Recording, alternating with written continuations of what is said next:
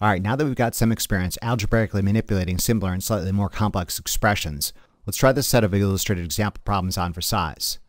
Be warned, some of these might be tough. Struggle with them though, and don't tap out too quick. For the purposes of this lecture, don't necessarily concern yourself too much with the concept these equations represent right now, but rather concentrate today on the process of algebraic manipulation. We'll explore these phenomena in greater detail in later lectures. Remember, your goal is to isolate the unknowns on one side of the equation and the knowns on the other. Equality must be maintained. Don't jam pieces together that don't fit. Any operation you perform on one side of the equation must be performed on the other. Given mechanical power equals T times N divided by 9.55, the first problem is asking us to solve for T in terms of mechanical power and N. And the second problem is asking us to solve for N in terms of mechanical power and T. The third problem is asking us to solve for unknown quantity N2 in terms of known properties T1, T2, and N1. And the fourth problem is asking us to solve for unknown property N1 in terms of known properties N2, T2, and T1. Now don't freak out about these subscripts. T1 is simply a means of differentiating it from T2. These are not mathematical operators. They're simply subscripts designed to identify certain properties. Given efficiency equals power out over power in, the fifth problem is asking us to solve for unknown property P out in terms of known properties P in and efficiency. And the sixth problem is asking us to solve for unknown property P in terms of known properties P out and efficiency. Given x sub L equals 2 pi times F times L, the seventh problem is asking us to solve for unknown property L in terms of known properties F and x sub L. Given x sub C equals 1 divided by 2 pi F times C, problem 8 is asking us to solve for unknown property C given known properties F and x sub C.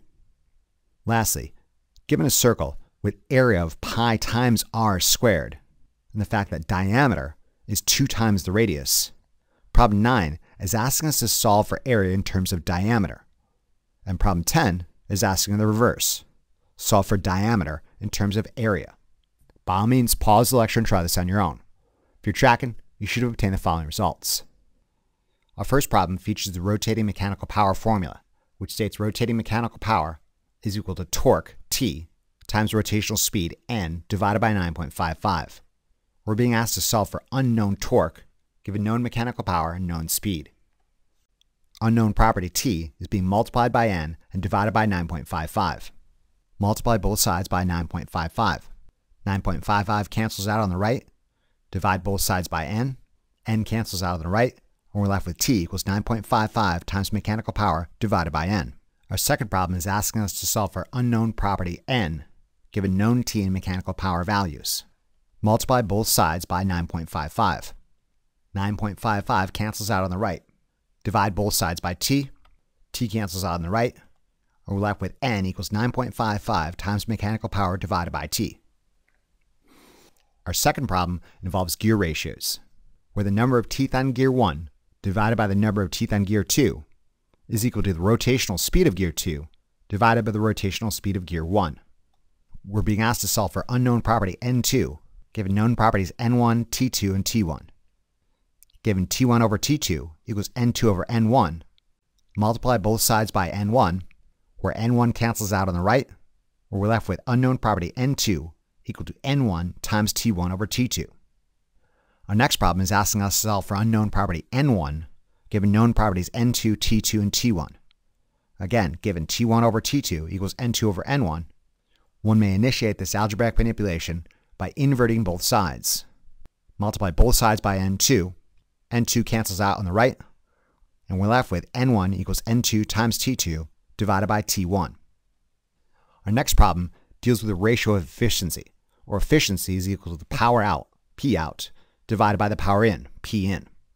It's perhaps easiest to set this up in a triangle format.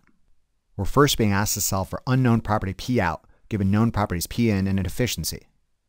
Solve for P out by covering up P out.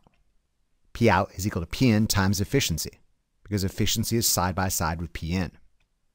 Our next problem asks us to solve for P in, given known properties P out and efficiency.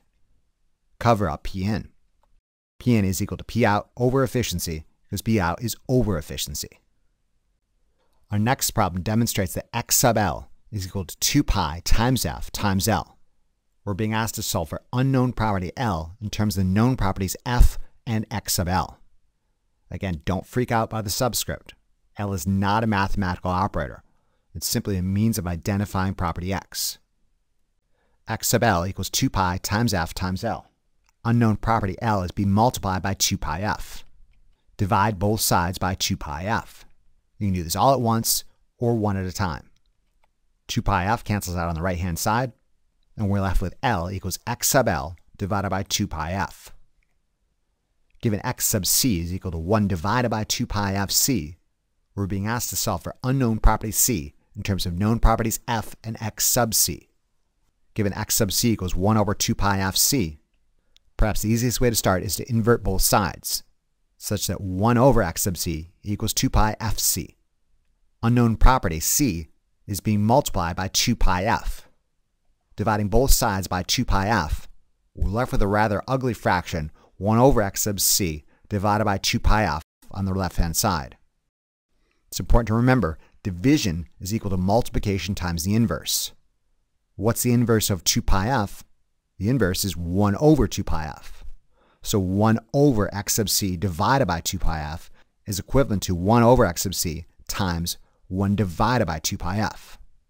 2 pi F cancels out on the far right-hand side, such that unknown property C is equal to 1 over 2 pi F times X sub C.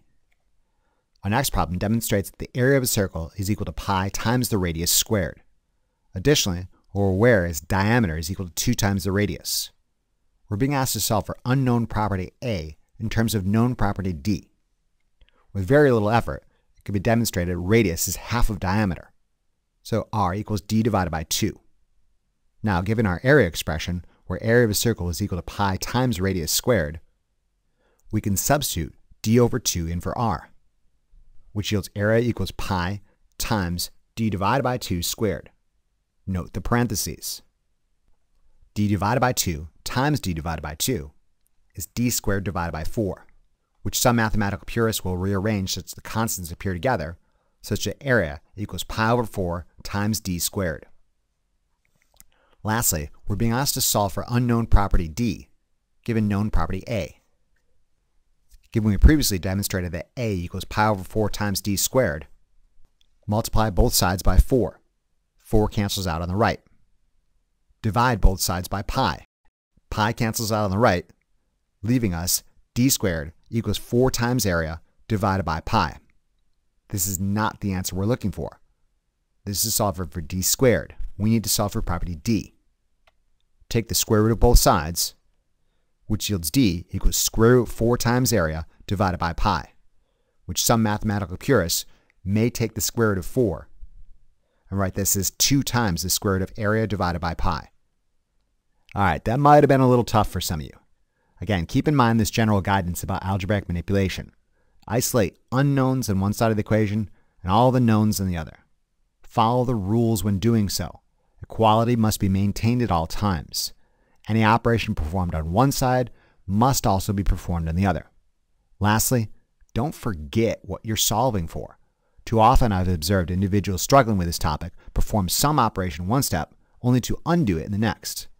By annotating each step of the manipulation process, you could backtrack and correct any mistakes you may have made.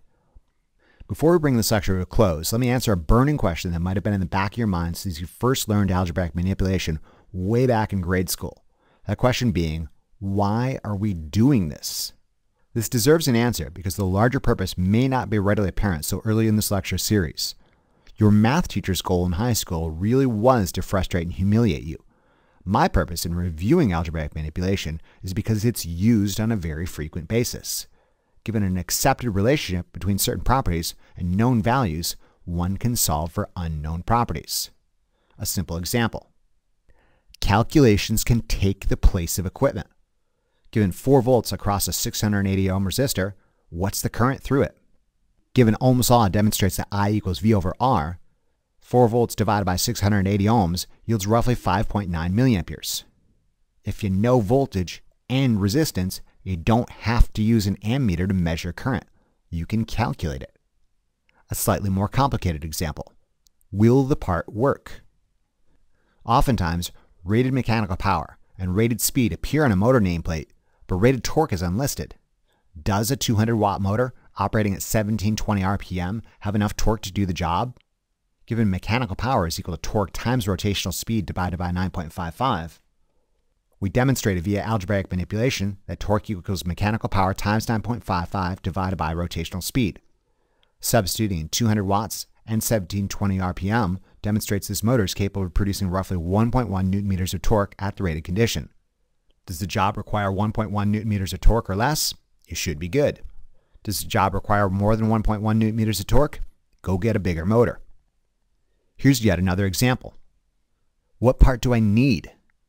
Let's say we need to find which capacitance value will provide 500 ohms of impedance at 60 Hz frequency. The capacitive impedance magnitude equals 1 over 2 pi times the frequency times the capacitance value. We demonstrated via algebraic manipulation that C equals 1 over 2 pi times F times X sub C. Substituting in the known values for X sub C and frequency demonstrates that a roughly 5.3 microfarad capacitor should do the trick. We'll examine many practical applications like this and more as we progress further into the electrical circuit analysis series. In conclusion, the section presented a review of algebraic manipulation. We learned algebraic manipulation is the process of rearranging an expression such that all unknown properties are on one side of an equal sign and all the known properties are on the other, all the while maintaining equality. Remember to review this material as often as you need to really drive it home. Imagine how well lab will go if you know what you're doing. Thank you very much for your attention and interest. We'll see you again during the next lecture of our series.